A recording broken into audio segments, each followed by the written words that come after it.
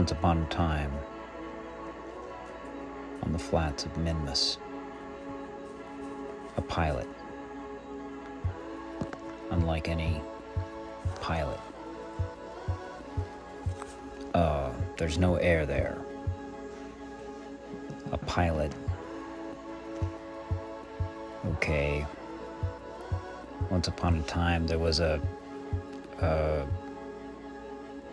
guy who could fly anything. And he was the captain. No, yes, the captain of the spaceship that would go way farther. This was just one of his many landings. His perfect landings.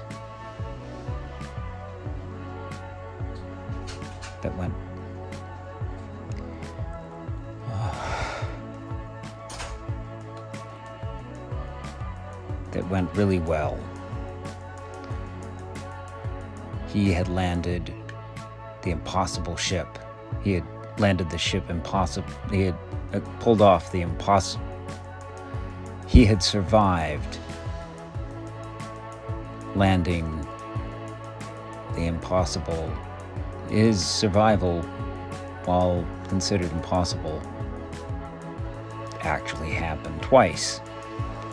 He landed 2 craft, one on Tylo, for which he was rescued in the first unmanned, well, partly manned mission to Tylo. But he's a great pilot. A really great, the best. And our science team, let's talk about the engineer. The science team had been to Pole, if that. Our engineer had practiced the art of in situ resource utilization out on the grasslands of Kerbin for eons. He had, and then in a mission to Val for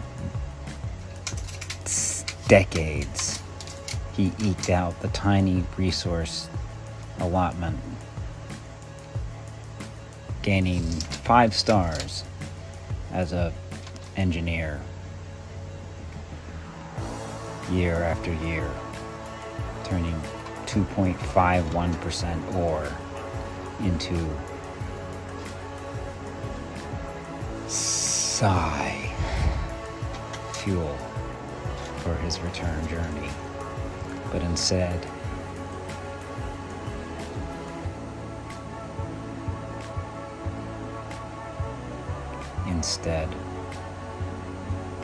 it was to jewel with him. From Val, off he went to the outer planets. The scientists,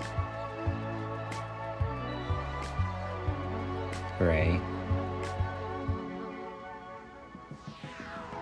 The pilot,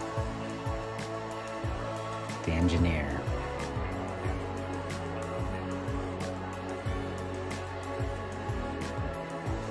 and their ship.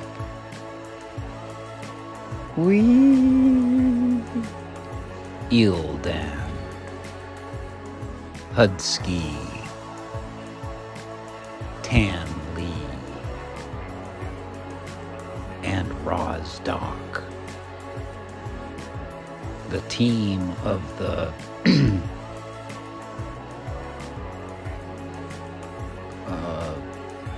the Yonderbee.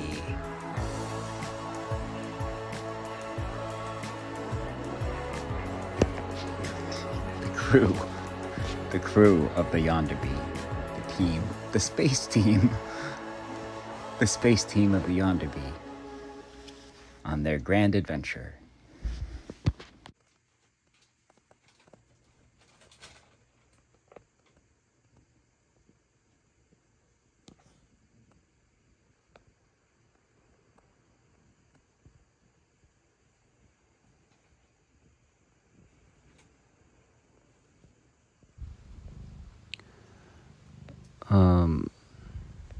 Rosdock, are you bored?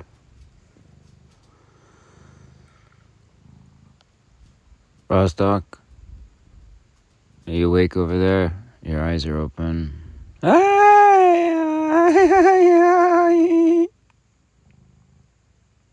What was that? I just had a funny thought. Yeah? What was the funny thought? Oh.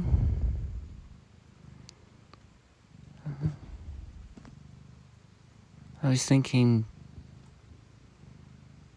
about how there's like nothing else except for us and the ship. You, me, the scientists. Yeah, they have names. Oh, Yildan? Is that his name? Yeah. And the other one?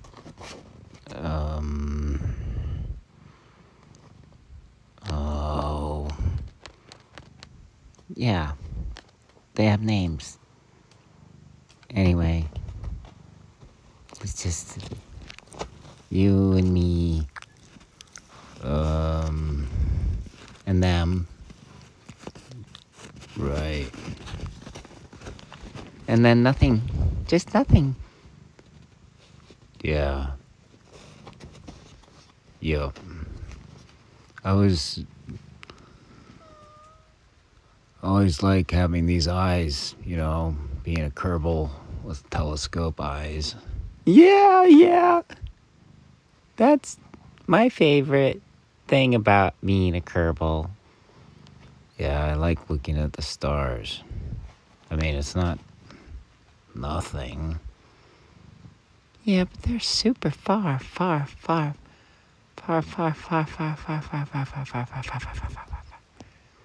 away. Yeah. Yeah, I guess they are. Hey, when I was taking a nap, I heard some clicking sounds. Were you fiddling with the toggles again? No, I wasn't doing that. 'Cause, it's against protocol to fiddle with all the toggles on, Yeah, I don't like pulling rank on you and stuff, but don't play with the ship, please. I'm just, making sure everything's still working. Yeah, that's a good reason.